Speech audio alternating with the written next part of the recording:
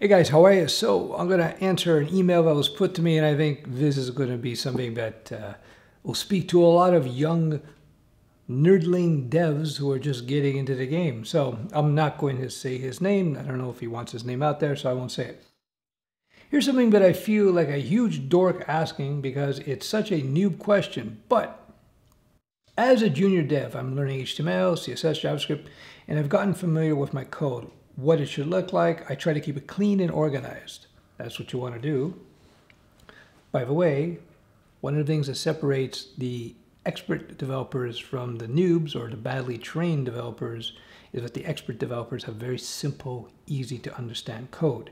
Not always possible to do, but the simpler, the better. Strive for simplicity, just like in martial arts. The best martial artists have very simple, concise, economical moves. That's the way you should write your code. He continues. But then I look at source code from local business sites and I check and I go, what? No. WTF is going on here? This is way more advanced than I've been learning. There are lots of links to different style sheets. What's going on? So he points to the site. I won't point to the site. And he continues. Is this the type of code that is normal when working at a dev job? It just looks like a huge mess of code. My code doesn't look as messy and as complicated as this website. I can't even tell what's going on. It's not uncommon. So let me address a few of these issues. There are three reasons why you have big, messy client-side code, especially the CSS and the JavaScript. Why do you have that? Number one reason, bad developers. Remember, the best developers have simple, easy to understand code because code has to be maintained. It has to be updated. So if you have super complex, hard to understand code, hard to edit code, that's bad code. I recently retired the Studio Web 3 framework, which had been in development for 7 years, because it got too messy. And the reason it got too messy because it's a 7-year-old code base, because the nature of the use case for the project changed, and because I had several developers working on it over time, it's inevitable code gets messy.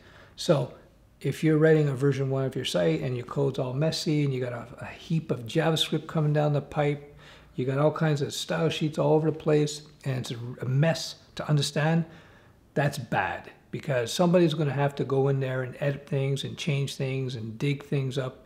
It's just bad practice. Don't do it. So that's the number one reason you see that kind of code. Bad developers. The second reason is you get overly complex frameworks and workflows. Modern day client-side front-end coding can get really stupid complex. And this is normal. I've seen it many times in my developer career going back over 20 years. Nerds tend to add more and more and more and more and more complexity to try to manage all these different situations that could come up. And you got to resist that desire for complexity. You got to strive for simplicity. So it's a normal flow thing. You see, the community starts here and it gets complex, complex, complex, complex. Then it gets so complex, everybody rebels and it drops, it gets simpler again. And you just don't want to go there. I've seen it in the Java world. I've seen it in other areas. For me, the big one is the Java world, but it's not just the Java world. Many different languages, many different frameworks.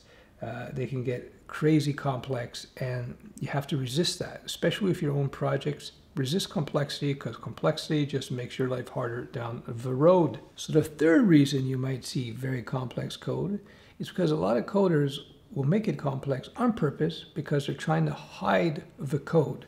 And they may compress it, they may do some crazy things with the variable namings just to keep it hidden.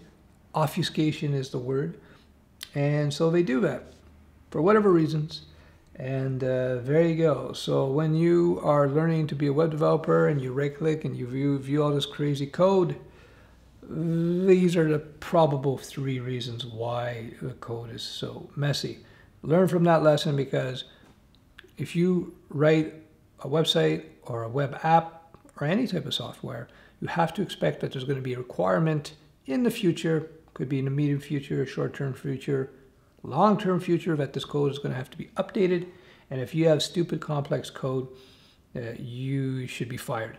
It should be simple, easy to understand, so that people can figure it out and make changes to it without having to spend 6 months trying to figure out what was going on. Back in the 90s, Perl was the engine, if you will, early 90s of the web, and Perl programmers used to joke that you could do something 10 different ways with Perl, and they thought that was kind of funny, but it turned out to be a real kludge and a mess, because you would look back at your own Perl code just a couple months later and you'd be wondering, what the heck was I trying to do here? It's not cool to write complex, cryptic code that nobody can understand. Simple code is the best code, and when I look at code that I'm reviewing, I want to see simple, honest to understand code. If I'm starting to see things that I'm like, what's going on here? That gets me a little vexed, especially with my developers. Anyway, that's it. So I hope this helps. Bye-bye.